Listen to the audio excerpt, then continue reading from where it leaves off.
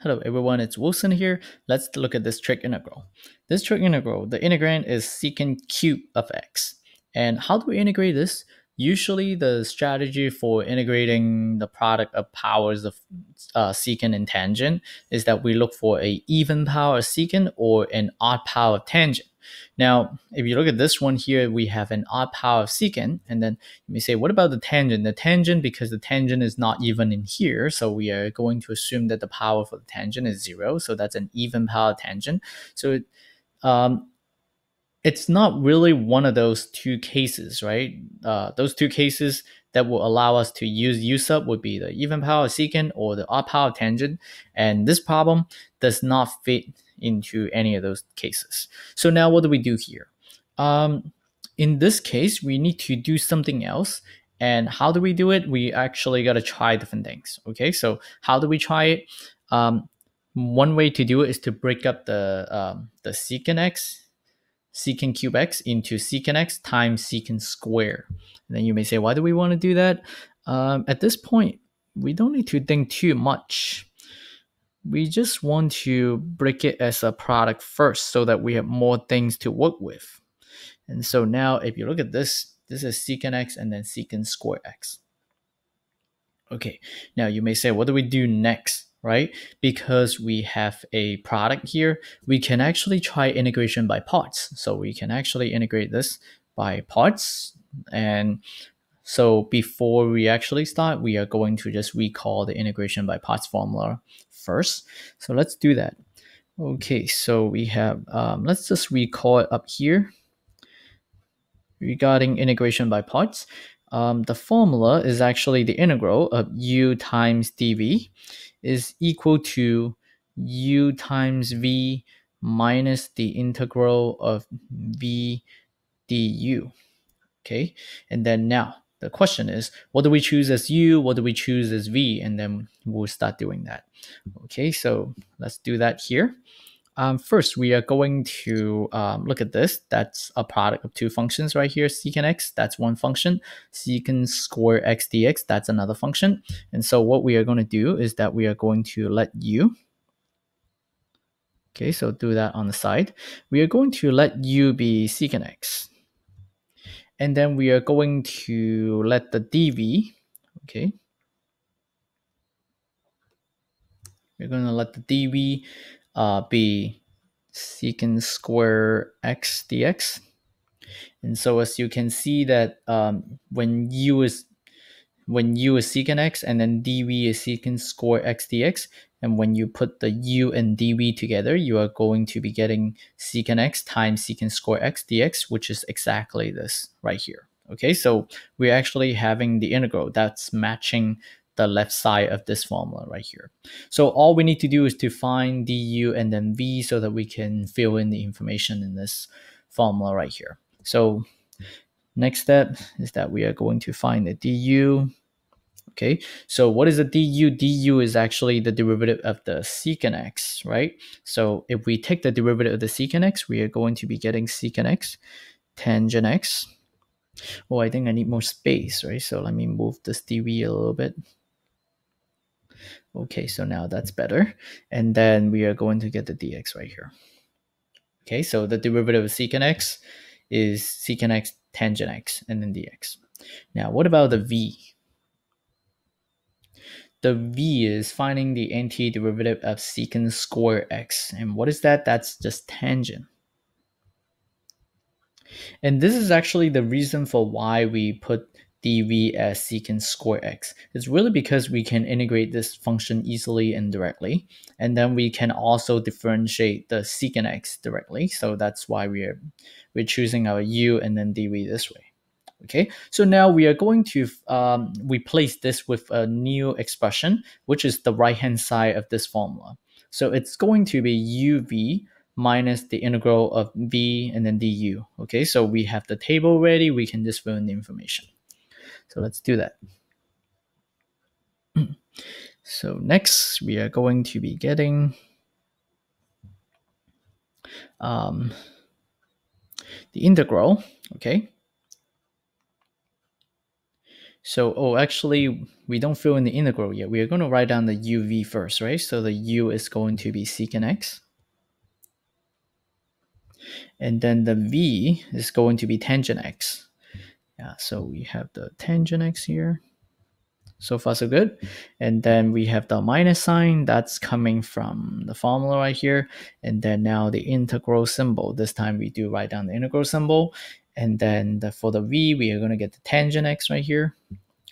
Okay, so tangent x.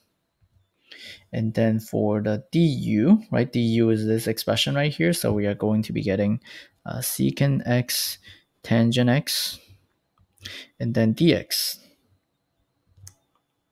So that's a lot of stuff. Okay, so now we can actually simplify this expression right here, right? So if we do that, then we are going to be getting secant x, tangent x, and then minus the integral. Okay, now put the tangent together. We are going to be getting the secant x, and then tangent square x dx. Okay, so times the multiply the tangent functions together, then we get tangent square, and then we put the secant x in the front. Okay, so now we have this function right here. And then you may say, what do we do next? We can actually replace this tangent square x by something else. So let's do that. And then you may say, why do we do that? We got to try different things because this is actually still another integral that does not fit the description of the two cases when we can use u substitution, right? Remember, we are looking for a even power of secant or an odd power of tangent, but that's not, right? That's an odd power secant, and then that's an even power tangent. So that's too bad. Okay, so cannot do that. Okay, now what do? We can replace this tangent square by using the Pythagorean identity. Okay, so let's do that. So we can replace it by what? Now, let's just recall something else right here. Remember that tangent square plus 1 is going to be secant square, right? So tangent square is actually equal to secant square minus 1. So we are actually having secant square x minus 1. Okay, so we replace this into that.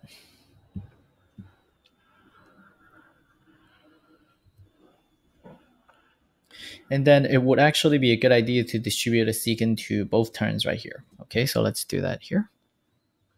So continuing from the previous step, then we are going to be getting secant x, tangent x, right? So we're still got to keep writing them. And then minus the integral. Now multiply the secant x and the secant square x together. We are getting the secant cube x. Okay, and then minus, and then secant x times -1 is negative secant x.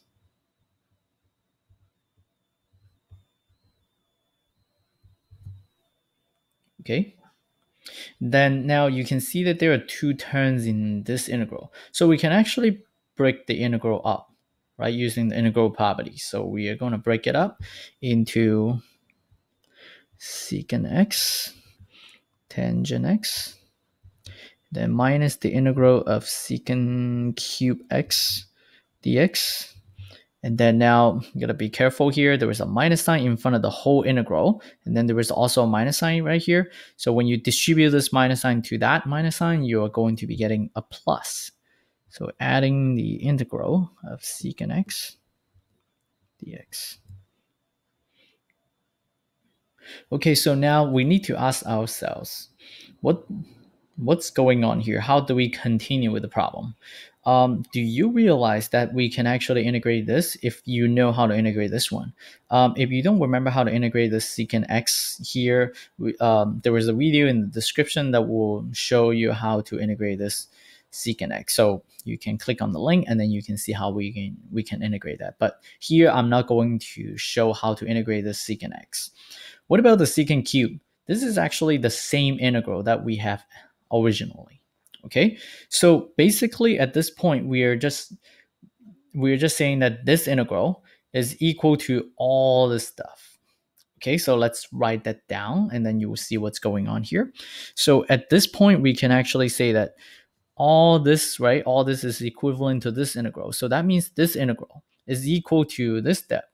So we are actually having this as the original integral here. So let me just put that right here. Original integral is secant cubed x dx, right? And then what happens is that that's equal to all this stuff. Okay, so let's just copy this down. I'm not going to write it one more time. Let me just use the copy tool right here. So we have just paste that. And then we have all that right here.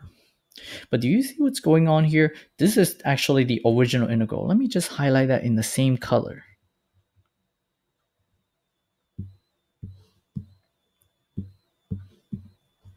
So now I discontinue from this step. What I did is that I'm writing this down here, and then I'm claiming that that's equal to this last step that I did.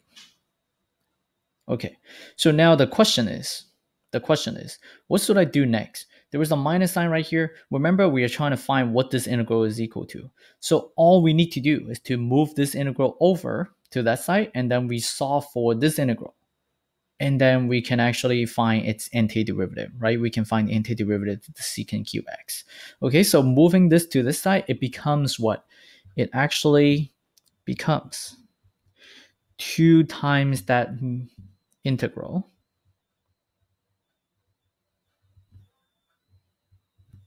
And that's equal to, okay, so let me line up the equal signs. Actually be a good idea to line up the equal signs, and that would be equal to, okay, equal to what? Equal to the secant x tangent x right here.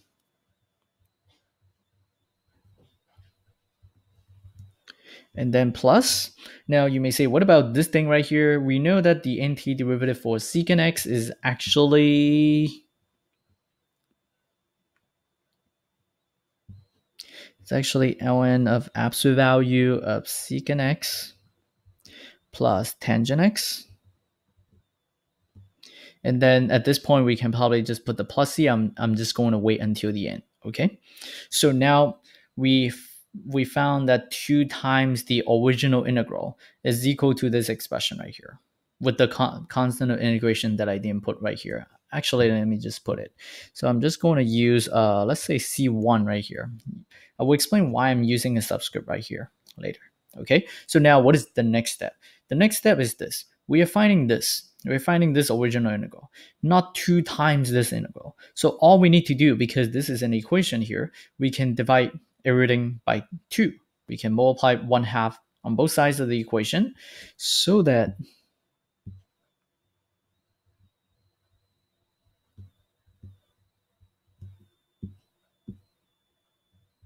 we have now that 1/2, right? That 1/2 is going to be 1/2 secant x times tangent x plus 1/2, okay?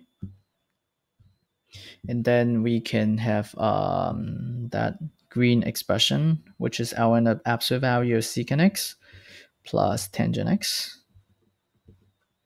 Okay, and then actually we should also multiply that C1 by 1/2, right? So, but we can actually, it's still a constant, so we can turn it into a C. In this case, the C is actually the what? The 1/2 times the C1. And then we're finished, as you can see here. So integral of secant cubed x dx is equal to this expression right here. And we are finished.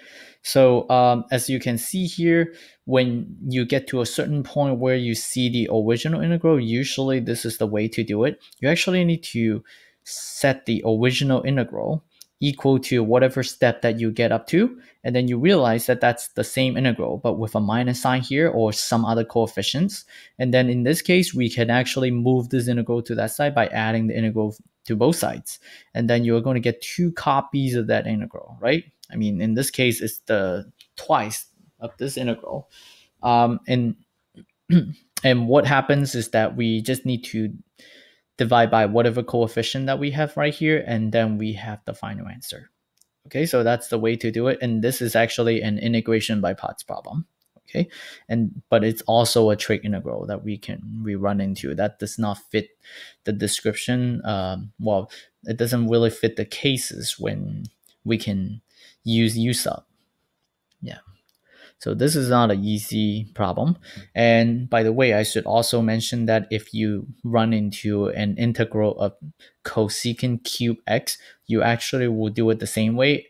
Almost everything are the same, except that the secant is replaced by the cosecant, and then the tangent is replaced by the cotangent, with some extra minus signs here and there, right? So you gotta, when you take the antiderivative, you will need to deal with those minus signs and take the derivative with the minus signs. Okay, so that's it for this problem. If you like this video, please give me a like, subscribe to my channel, share my videos to others. It will give me support to make more videos. If you have more questions or have a topic that you want me to talk about, please leave me a comment. Thank you for watching.